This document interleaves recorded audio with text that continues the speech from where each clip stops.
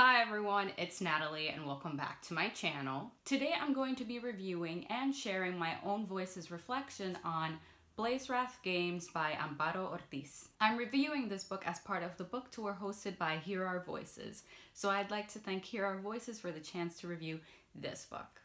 Now let me read to y'all the summary of this book because I do find it a bit challenging to put it in my own words. Lana Torres has always preferred dragons to people. In a few weeks, 16 countries will compete in the Blazewrath World Cup, a tournament where dragons and their riders fight for glory in a dangerous relay. Lana longs to represent her native Puerto Rico in their first ever World Cup appearance, and when Puerto Rico's runner, the only player without a dragon seed, is kicked off the team, she's given the chance. But when she discovers that a former Blazewrath superstar has teamed up with the Sire, a legendary dragon who's cursed into human form, the safety of the cup is jeopardized. The pair are burning down dragon sanctuaries around the world and refuse to stop unless the cup gets cancelled. All Lana wanted was to represent her country. Now, to do that, she'll have to navigate an international conspiracy that's deadlier than her beloved sport. I rated this book 3.5 stars. I had a lot of fun reading it. One of my favorite things about this book is that it actually delivers on the premise of dragons. So many fantasy books kind of tell you they're about dragons and then they play like a very small role in the story, but this is not the case with this novel at all. At the center of this story, we have dragons. The conflict is with a dragon, and the dragons are the ones who are going to take a leading role in solving the issue that Lana is facing.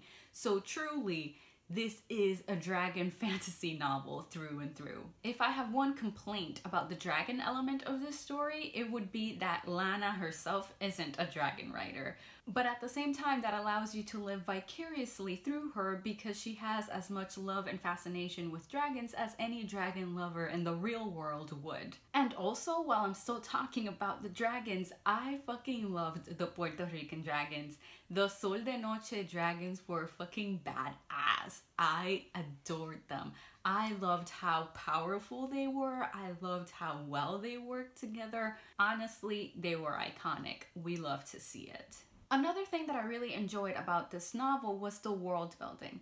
It could be a bit heavy-handed in the beginning of the novel, but I thought it progressively got more naturally imbued into the story. But in addition, the author also used the beginnings of chapters to kind of give you a little snippet of information about this world. She would have excerpts from novels that characters you know had written, or she would have interviews of relevant characters in the story, and it kind of helped to give additional information. It never felt like it was trying to tell me super mega important things in those chapter headers, but at the same time it didn't feel like information that was wasted. It was definitely a good tool to give a little more in-depth information about the world while at the same time not feeling like the whole world building relied on that tool for world building. My biggest complaint about the novel is the characters. Those are the ones that really affected my rating from a 4-star to a 3.5 stars. One of them was Victoria. Victoria got on my nerves. That girl drove me insane. She just wanted to go against everything that Lana did and said, and it was annoying, okay? I needed her to chill. And I think especially one of the reasons why I wasn't super into Victoria's character is because it reminded me too much of that popular girl that doesn't want to associate with our main character and looks down on our main character. So it kind of led to these low-key girl hate vibes. It wasn't really that, but it reminded me of that, so that made me not be super into that. The other part is that because there's such a large cast of characters, I'm pretty sure Lana has 6 team members. It was a lot. You combine the 6 team members with the coach and the organizer and the president of the Blazewrath Games and a bunch of other people, and it was just too many people to handle. As a character-driven reader, that was too much for me. I much prefer stories that focus on a very small group of characters so that I can really get to know them, but that didn't really happen in this book. Still, I did enjoy the characters, don't get me wrong. I really liked some of the characters. I liked following Lana. As for the side characters, I really enjoyed Edwin and Carol and Andrew. They were fucking great, okay? They really were, but I honestly felt like I wanted to get to know them a bit better. But because there were so many characters and there was a lot of plot to get through, that we didn't really get that chance to know them as well as I would have preferred. Nevertheless, one of the character relationships that I really enjoyed was the dynamics that Lana had with her parents. She had very different interactions with her dad than with her mom, and I really enjoyed that. I especially liked how fraught the relationship was between Lana and her mom. Her mom pretty early on in the story just cuts off all connection with her, stops talking to her, stops everything, and that really affects Lana. And I enjoyed that. I enjoyed having that tension in those parent-child relationships. I thought it brought something special to the story, especially since not all characters had as much development as I would have liked. Now, as an OwnVoices reviewer, as a Puerto Rican reviewer who grew up in Puerto Rico and is now living in Chicago, I really enjoyed this story. I liked having a Puerto Rican main character in a fantasy novel, and not just a fantasy novel, but with dragons. Like, I'm like, that's perfect. I'm like, that's iconic.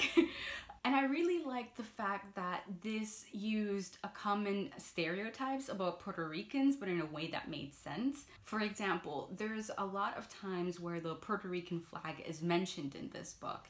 It really is mentioned quite a few times, but to me it made sense in the story because our main character is playing in this World Cup. So obviously all contestants are representing their own country, so all of them are going to uphold and really care about their flag, their country's flag. So I thought that made it seamlessly fit into the story while at the same time kind of hinting at that stereotype of Puerto Ricans being super obsessed with the Puerto Rican flag and always having a Puerto Rican flag. On the other hand, I do have to note that I got a bit irritated with the fact that this book does include immediate translations of the Spanish use, and it just got a little bit on my nerves to have to see the Spanish and then immediately see a literal translation of what was said. I'm like, please use context clues, please. But that's personal preference. That's not really something against this book. It's just something that personally I'm like, make your readers work for it. Please make them work for it.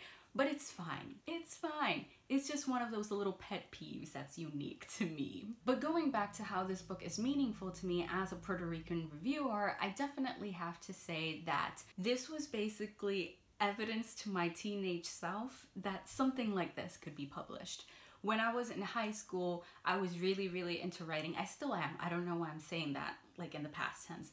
I'm still a writer. I still love writing. But I definitely felt like an outsider because I wanted to write in English. I did not really want to write in Spanish. Although now I write a bit more hybrid stuff. At the time, I was really frustrated and I felt like no one really wanted to write fantasy in English, especially while in Puerto Rico, because it was alien to me. I did not know of any novels that did that. I didn't know any authors that grew up in Puerto Rico who were writing from the island and who were choosing to write in English.